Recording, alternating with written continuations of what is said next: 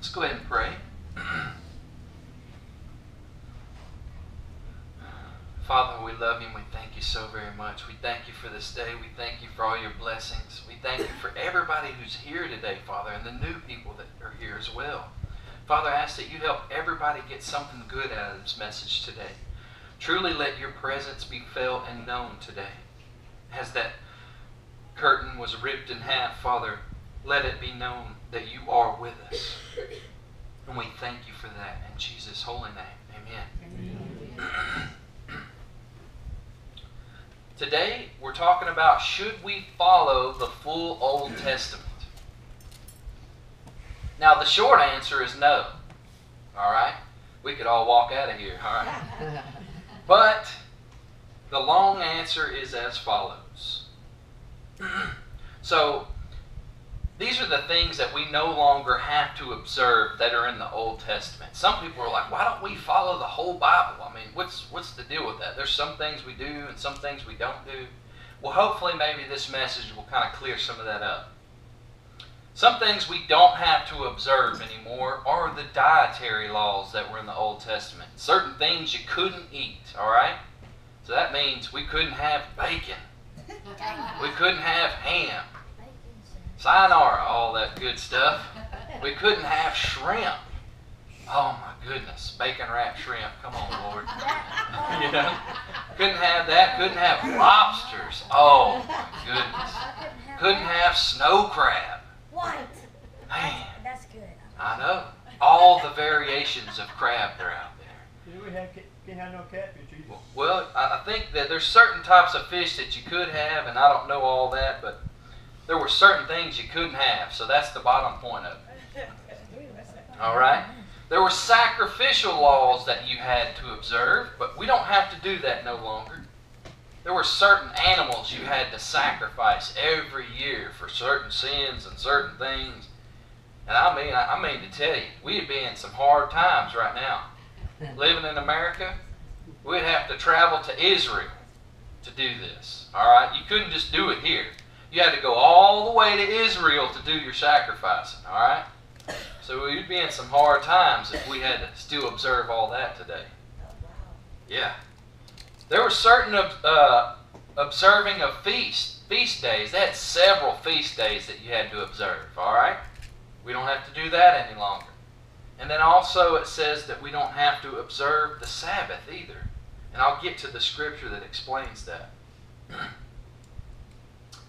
But what scriptures, what specific commands do we not have to obey anymore? All right, now there's too many for me to list, but I picked out some that I was just like, wow, you know, I'm thankful we don't have to observe these anymore. So, like I said, the unclean food was one. So let's go to Leviticus 11, 4 and 7. Nevertheless, these you shall not eat, the swine, though it divides the hoof, having cloven hooves, yet does not chew the cud, is unclean to you. So he was saying, we can't eat pigs. All right, that's the bottom line of that. We cannot eat pigs. And I know that would change a lot of our breakfast schedule up a little bit. It would change up some of our favorite foods, would it not? Couldn't put bacon and green beans anymore. Come on. Bacon, sausage, all that good stuff. Man, that would be hard for us, wouldn't it? Yes. But thankfully, we don't have to do that anymore. Thank you, Lord. Started out right. I don't have to do that anymore. All right. So, the next thing is mixed clothing. What? Deuteronomy 22:11. You shall not wear a garment of different sorts, such as wool and linen mixed together. We'd be in some hard times for that too. I bet you if you go through your closet, you read on the little tag it's saying like 2 or 3 different types of materials in there. You'd have to throw it all out. Just cotton or just whatever. That would be hard to deal with, huh? All right, thankfully we don't have to worry about that anymore. All right, uncleanness. All right. Now, this is getting a little graphic. I'm sorry for some of the squeamish people out there, but Leviticus 15:19. If a woman has a discharge, and the discharge from her body is blood, she shall be set apart 7 days, and whoever touches her shall be unclean until evening. Whew. So women, whenever you're on your menstrual cycles, you had to be put out of the camp. Alright, now sometimes that might be good for the men. Don't have to listen to all that aggravation going on. So for 7 days, you couldn't be at your house. You had to go pitch a tent somewhere, alright? Wouldn't that be hard for you if you had to do that nowadays? Because that's pretty regular, right? Man, I bet that would be tough. And then even if somebody touched you, they would have to be considered unclean too. I'm just going to read. So, wow. Thank you, Lord, we don't have to deal with that anymore. The next one is stoning.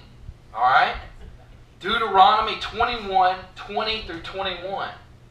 And they shall say to the elders of his city, this son of ours is stubborn and rebellious. He will not obey our voice. He is a glutton and a drunkard. Then all the men of his city shall stone him to death with stones. So you shall put away the evil from among you, and all Israel shall hear and fear. Wow. Y'all rebellious children out there. You better count your lucky stars. We don't live in those days.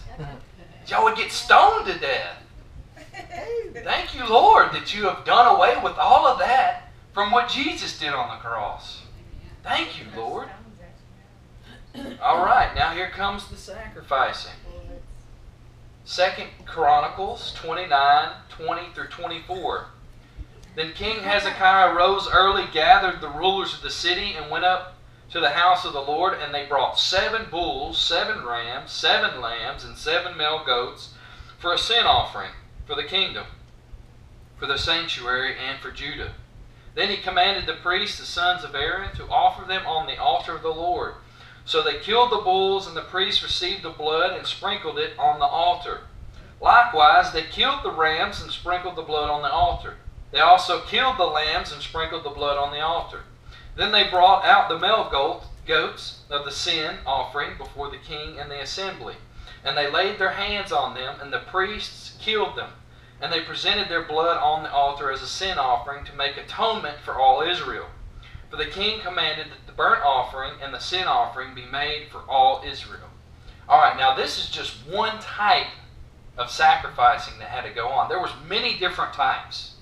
And these all happened various times throughout the year. I'm going to tell you, I probably wouldn't be in the ministry if I still had to do that. Alright? Killing all these different animals and having to sprinkle the blood everywhere all the time, that would get old, let me tell you. But Jesus took care of all that. One time, one shot, one deal for us on the cross. Alright? So this going through the Old Testament helps you understand what we don't have to do anymore. It gives you a better understanding and a better appreciation what Jesus actually did on the cross for you. So that's why I'm talking about this, and also showing you how much freedom we have in Christ, how much liberty He has given us. It's amazing. All right, now we come to the Sabbath. Leviticus 23:3. 6 days shall work be done, but the 7th day is a Sabbath of solemn rest, a holy convocation. You shall do no work on it. It is the Sabbath of the Lord in all your dwellings. Now this is one we probably don't mind, right? Hey, I don't have to do nothing on the Sabbath. Thank you, Lord. Now that wasn't Sunday. Okay, as we know, Sunday is the first day of the week. All right, so the 7th day of the week is actually Friday sundown to Saturday sundown. Okay, that's the actual Sabbath day. Okay, so from that time frame, if y'all ever had to work late on Friday, you could say, "Hey, boss, I'm out of here. I'm on the Sabbath." You know. But the bad thing about it, though, is you couldn't do any work. You couldn't travel. That was considered work. So any kind of family vacations, forget about it. If it happens on the Sabbath, you can't go. All right? You can't be traveling. And there, you couldn't even prepare food. You had to have your food prepared a day beforehand. Because if you did any work at all, you were breaking that law. Okay? So, whew. Some points of it are good, some points are not. All right? But thankfully, He has done away with that. All right? Now we come to the feasts. Leviticus 23. It talks about all the feasts that you must keep. All right? Now you can go read that on your own time. That was too much for me to have to read for y'all today. But if you want to go check out Leviticus 23, it talks about so many. It talks about the Passover, the unleavened bread, the Feast of First Fruits, the Feast of Weeks, the Feast of Trumpets, the Day of Atonement, and the Feast of Tabernacles. And there were certain different things you had to do for each of those feasts to fulfill that feast day. It wasn't just like going to a carnival. All right? It wasn't just like having Thanksgiving. There were certain things you were required to do during these feasts. All right? So in other words, it wasn't just having a good time. Now there was celebration too, but you know. So how come we stopped having to observe all this? God created a new covenant with all of mankind. See, the old covenant was just for the Jews to observe. All right? He had a lot of strict laws to keep them separated from other cultures. All right? Some of you are thinking, man, that was too much bad stuff. That was too harsh, God. But a lot of these things God had to put in place because the world around them was so wicked. All right? He was trying to strike out wicked the best way He could. And He had to impose these harsh laws to try to do that, but also to show us later that no one could ever fully observe the old covenant. That's why He said He would bring a new covenant. And that's what we're fixing to read right now. Jeremiah 31:31. Behold, the days are coming, says the Lord, when I will make a new covenant with the house of Israel and with the house of Judah. And as we see, with the whole world. Anybody who wants to come to Jesus Christ can have Him. You don't have to follow those Old Testament laws anymore. Some of them you do. All right? Now, some things He hasn't done away with. Like, it's still a sin to murder somebody, right? All right? Now, there's a difference from sacrificial laws and things like that and moral laws. Moral laws still stand. Anything God says that is wrong or bad to do, like fornication and getting drunk and things like that, that's still wrong today. All right? But certain practices are done away with, thankfully. Matthew 26 and 28. For this is my blood of the new covenant, which is shed for many for the remission of sins. So Jesus' blood is what is the remission of sins. All right? His death on the cross. 2 Corinthians 3:6-7. Who also made us sufficient as ministers of the new covenant, not of the letter, but of the Spirit. For the letter kills. He's basically saying for the law kills. And as we see, sometimes it really does, for the stoning and all that stuff, you know. But the Spirit gives life. But if the ministry of death, written and engraved on stones, he's talking about the Ten Commandments, was glorious, so that the children of Israel could not even steadily look at the face of Moses. They couldn't even look at him. All right? Because of the glory of his countenance, which glory was passing away. All right? So Hebrews 8:7 and 8. For if that first covenant had been faultless, then no place would have been sought for a second. Because finding fault with them, he says, Behold, the days are coming, says the Lord, when I will make a new covenant with the house of Israel and with the house of Judah. In that he says, a new covenant he has made. The first obsolete. So he made the first covenant obsolete. The Old Testament is obsolete. Now what is becoming obsolete and growing old is ready to vanish away. So the new covenant has completely replaced the old covenant. Alright? Yes, we have adopted some things from the old covenant. That's what God did. Some things still apply. Okay? But he has done away with it completely. All right? He has made a new thing, a new covenant, a new testament for us to follow. So the majority of our reading should be in the New Testament. Go back and read the Old Testament, see what it was like, get some good things from it. But I want you to focus the majority of your reading in the New Testament because that is where we are. Okay? You can get really confused bouncing back and forth. All right? Trust me. And as I read this next thing, you'll understand. All right? So, why don't we have to obey the dietary laws? So when I first became a true Christian, I started reading the Bible from Genesis on. Who else did that? Who else has just started from Genesis and went on? Let me just tell you, doing that, you can get really confused. Really quick. I mean to tell you, when I got to the part where it said that you can't eat pork anymore and you can't eat shellfish, I about had a heart attack. Exactly. I mean to tell you, because I lived at the beach. I grew up at the beach, all right? So seafood was just that was my regular diet, all right? Shrimp and all that good stuff. Couldn't have it anymore. What? After I got through reading it, I went downstairs and almost with a tear in my eyes, Mom, I can't eat this food anymore. I was upset, all right? As any of us probably would be. And my mom was like, I don't think we have to worry about that anymore. And I was like, oh, I got to ask my pastor.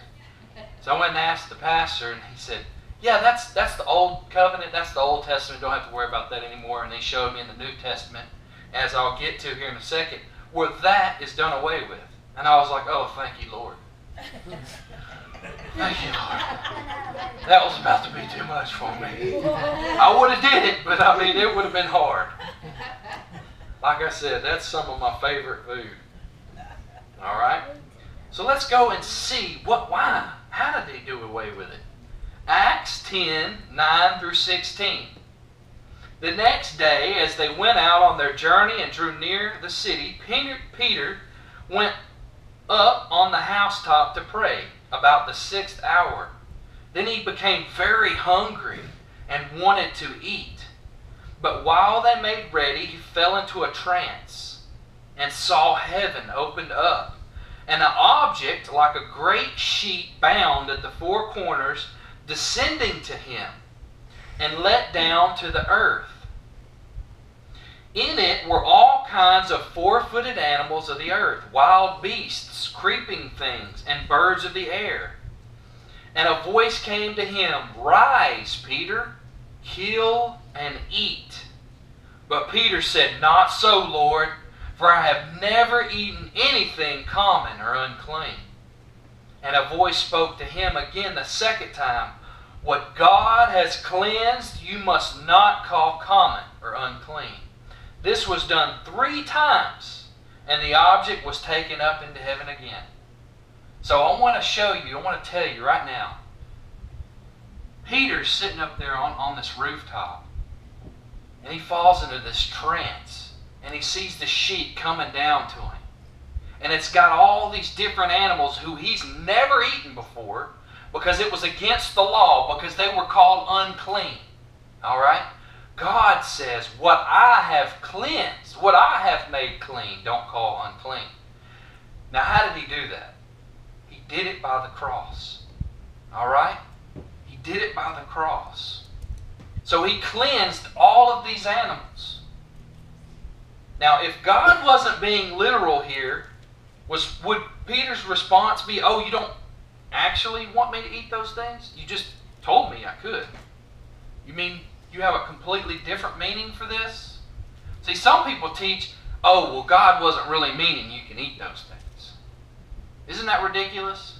Isn't that what God just said? Rise up, kill them, and eat them?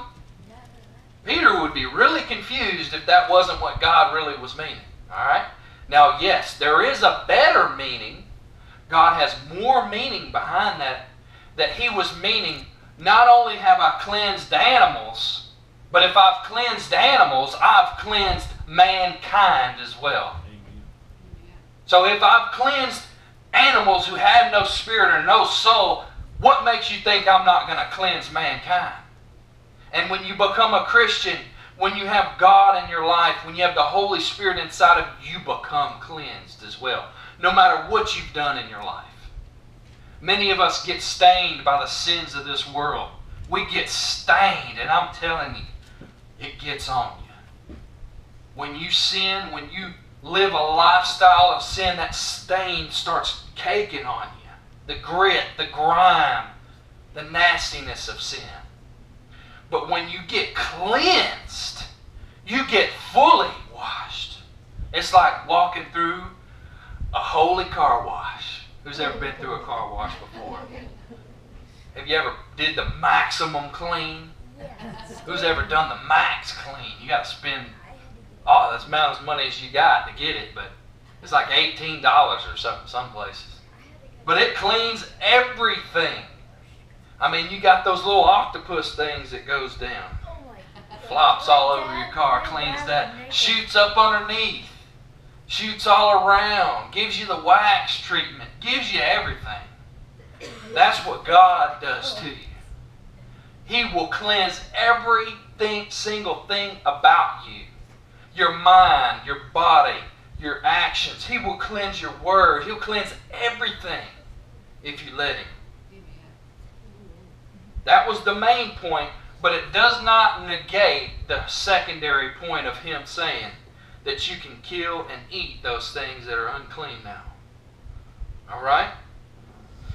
1 Timothy 4, 1 through 5. Now the Spirit expressly says that in latter times some will depart from the faith, giving heed to deceiving spirits and doctrines of demons, speaking lies and hypocrisy, having their own conscience seared with a hot iron, forbidding to marry, basically telling people you can't marry nobody, and commanding to abstain from foods which God created to be received with thanksgiving by those who believe and know the truth. Hear this word now. This is a key word. For every creature of God is good, and nothing is to be refused if it is received with thanksgiving. For it is sanctified by the word of God and prayer. Does anybody pray over your meals? Amen. Amen. Sometimes you need to, right? Yeah. Sometimes it's a little burnt. Sometimes you're not too sure about it. You got to pray over it, all right? Lord will help cleanse it, sanctify it by the word of God and prayer. Thank you for that. So why don't we have to obey the festivals and Sabbaths? So let's go ahead and read Colossians 2, 14 through 17, and then 20 through 21.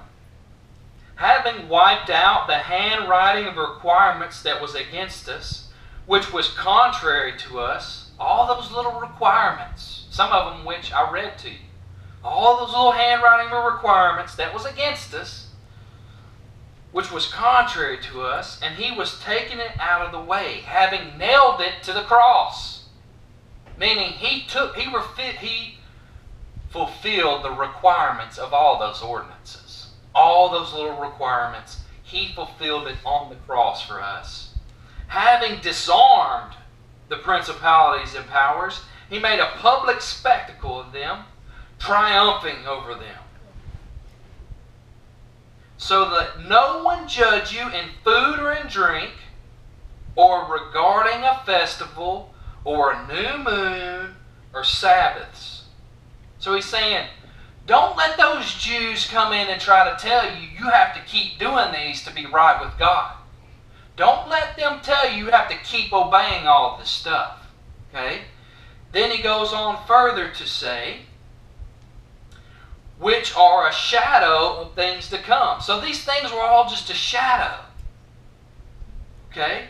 But the substance is of Christ. Meaning, the most important part of it is it was Jesus. Those things were a shadow of Jesus. A shadow of the things to come, which was Jesus and what He fulfilled. Thank you, Lord. Amen. Therefore, if you died with Christ from the basic principles of the world, why, as though living in the world, do you subject yourselves to regulations? If you're free, If you have been made free by the cross, by Jesus Christ, by the blood of the Lamb, if you are in the new covenant, why are you trying to go back and do the old covenant? That one's done away with. Quit trying to do it.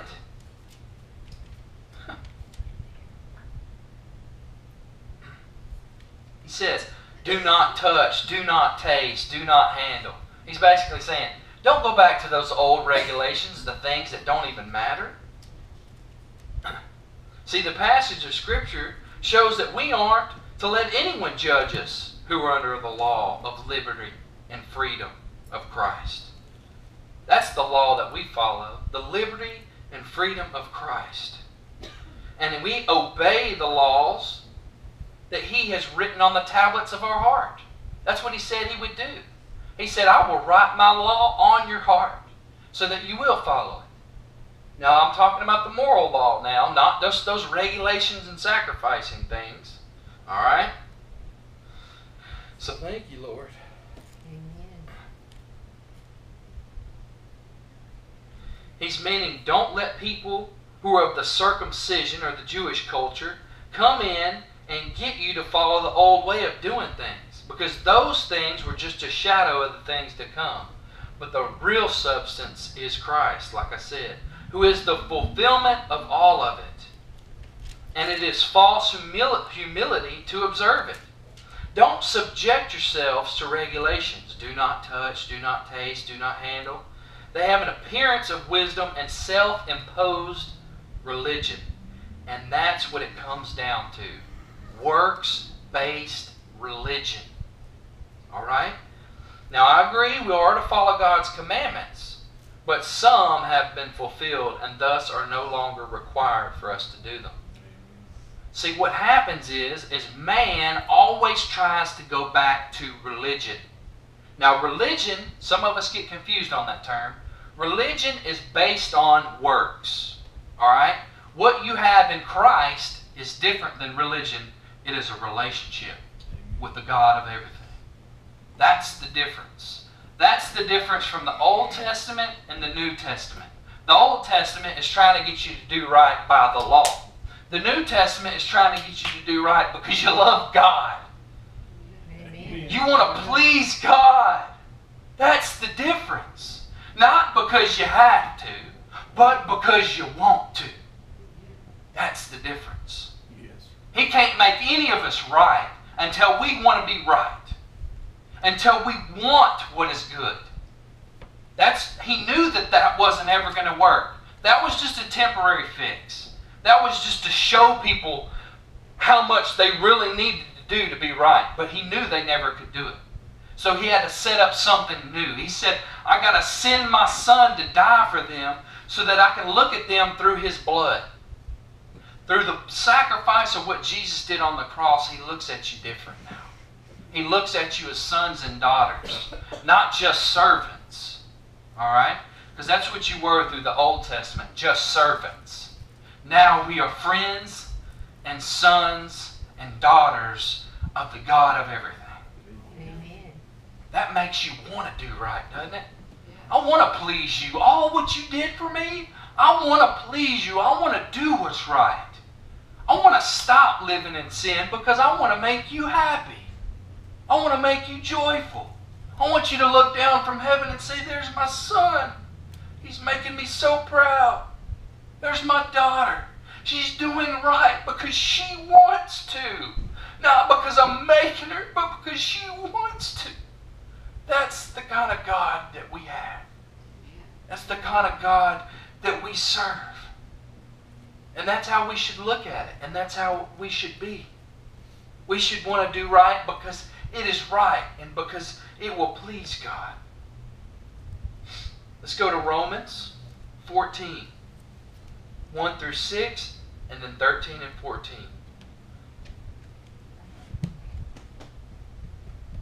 Receive one who is weak in the faith, but not to dispute over doubtful things. For one believes he may eat all things, but he who is weak eats only vegetables. Man, if you're a vegetarian out there, power to you. But don't try to impose that on me. Because as I already said, there's certain foods I want to eat. I'm telling you. I want to have my steaks, all right? I want to have pork chops and shrimp. I want all the good stuff, chicken and all its delicious varieties. For one believes he may eat all things, but he who is weak eats only vegetables. Let not him who eats despise him who does not eat, and let not him who does not eat judge him who eats. So neither one of us should judge one another on that. You want to eat vegetables? Power to you. Don't judge me because I want to eat meat, though. You know, I'm not going to judge you. You don't judge me, all right? All right. So let him who eats, don't despise him who does not eat, and let him who does not eat judge him who eats. For God has received him. God has received both of us. So who are you to judge another's servants? To his own master he stands or falls. Indeed, he will be made to stand, for God is able to make him stand. One person esteems one day above another. Another esteems every day alike. Let each be fully convinced in his own mind. He who observes the day observes it to the Lord, and he who does not observe the day, to the Lord he does not observe it. So he who eats to the Lord, and he gives thanks. And he who does not eat to the Lord, he does not eat and gives God thanks. Therefore, let us not judge one another any more, but rather resolve this: not put a stumbling block or a cause to fall on our brother's way. I know and am convinced by the Lord Jesus that there is nothing unclean of itself, but to him who considers anything to be unclean, to him it is unclean. So if you want to stop eating pork for your health reasons, power to you. That might actually improve your health. But don't tell someone else because you're eating pork you're sinning. You see what I mean? Don't impose on them your own convictions. Because as we see through the Scripture, God has already done away with that. And if you want to follow the Jewish festivals, power to you. There's nothing wrong with you doing that. But don't tell someone else, if you don't do this, you're sinning. All right? That's what it comes down to. Don't judge someone else on those things.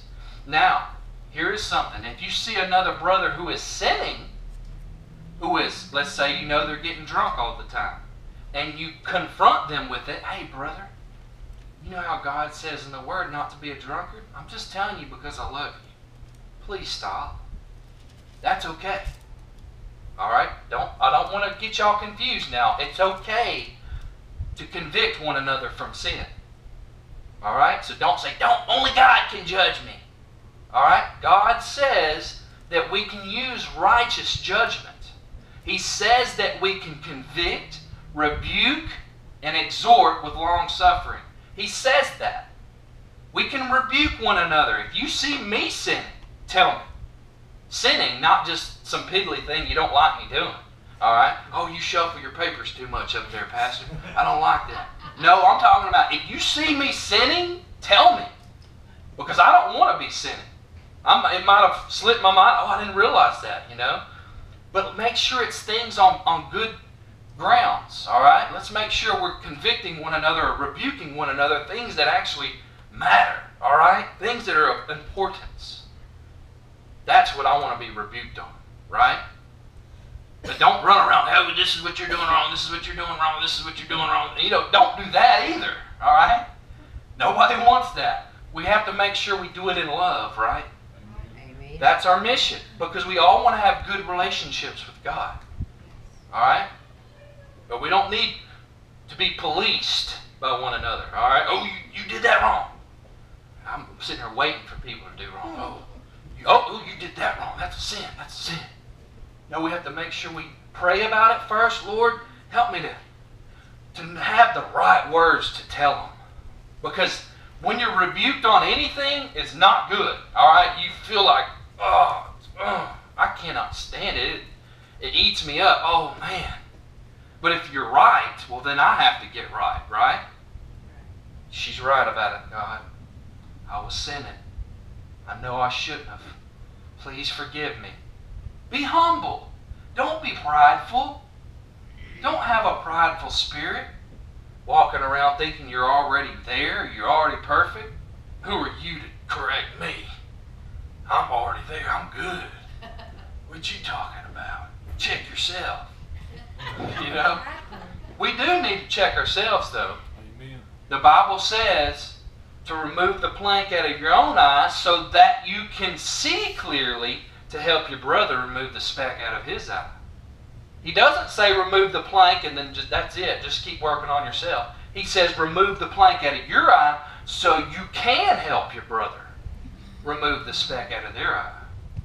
Now some people have the plank and you might have the speck, but either way, pull them out, alright? Alright, my final point. Some of y'all are like, oh, thank you, Lord. He's too long-winded.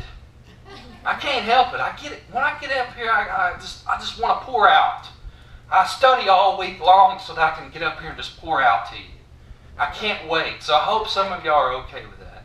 Yes. I got a few more points here and then we'll close. We like to listen Good. I'm just tired and learn. I hear you. All right. In Acts 15:10, the early church ruled on this matter of the law. Now therefore, why put God to the test? To put a yoke upon the neck of the disciples, which neither our fathers or we were able to bear. He was saying nobody could fulfill the law. Nobody could uphold that yoke that was around their neck.